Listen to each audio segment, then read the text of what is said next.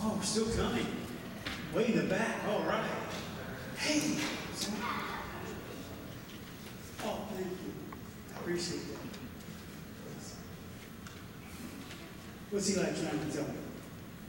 Paper? Paper? Show it to me in a few minutes, okay? I want your choice. It's okay. Eli, it's so much fun. Hey, how are we? So good to see all of you. Hey, got a question. Does anybody ever say anything to hurt your feelings? How about you out there? Anybody ever say anything to hurt your feelings? A lot of people? It's a tough life, isn't it? Well, let me tell you what happened to me. Do you notice anything different about me? Just like different shirt? Nope. Look at this area. Part of the beat, right? The goatee part's gone. Right. At least you noticed, right?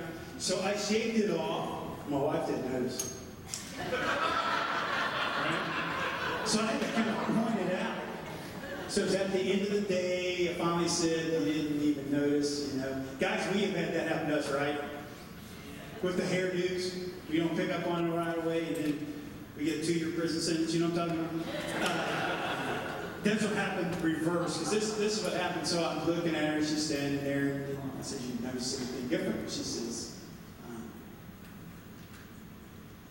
I said, and she says, oh, she says, I was wondering. She says, I thought you lost weight, you were sick, I didn't know what was wrong. I just knew you were sick or something. I was like, thanks. You know, and I was like, would that work the other way? You come in the door? Oh, you look terrible, you look sick. Yeah. Being divorced for it, you know what I mean?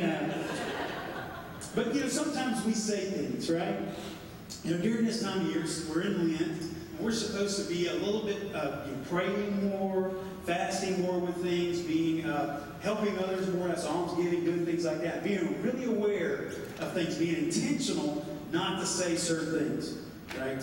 If you're about to say something, then just stop, because that wasn't please God during this time, right? So in Psalm 64:3, it tells us that our words cut like a sword sometimes, and they sting like sharp arrows. That sounds painful, doesn't it? Right? What if I said, hey, I'm going to cut you with a sword? What would you say? No, thank you. Right? Because that'd be painful.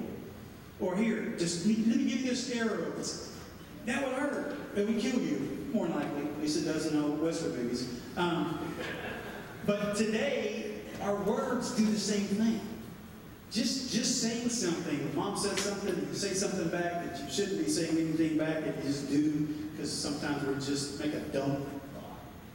I'm going to show you. Your brother or sister, they say something, you say something back. Maybe it's a friend at school, they're on a merry-go-round, they say something, you say something back, and sometimes it just hurts.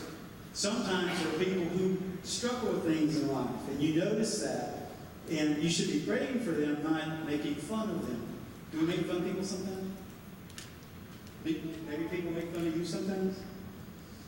We've got to be very careful of that. This is how we guard our hearts from that. We always think, is this something we would say to God?